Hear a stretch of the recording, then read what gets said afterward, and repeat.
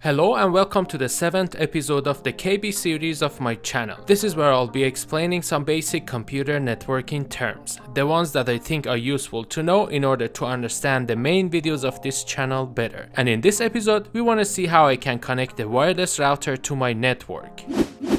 First off, when I'm connecting a wireless router to my network, I need to make sure I'm installing it in the right location. And by that I mean somewhere in the center of the house. Because it has omnidirectional antennas, which means it will broadcast its Wi-Fi equally in all directions horizontally. So for example, if I set it here, I'm kind of wasting some of its signals, which is not the best idea. Unless of course I have a good reason for doing that.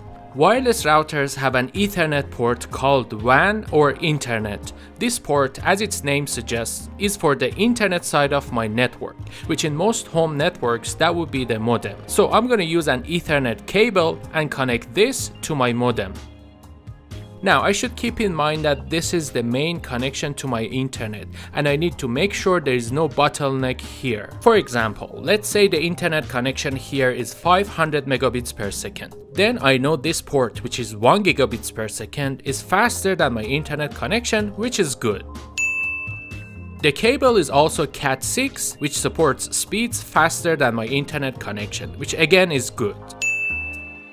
And of course, the modem should also be compatible, but that's not the focus of this video. At this point, I'm gonna go ahead and power on the wireless router and also power cycle the modem. The purpose of the LAN ports is to connect wired devices to the network and to the internet. So basically this is for the local side of my network. Now, using a Cat6 cable, I'm going to connect one of the LAN ports to my computer. I'm going to use this computer to configure the wireless router. And that's what we're going to do in the next video.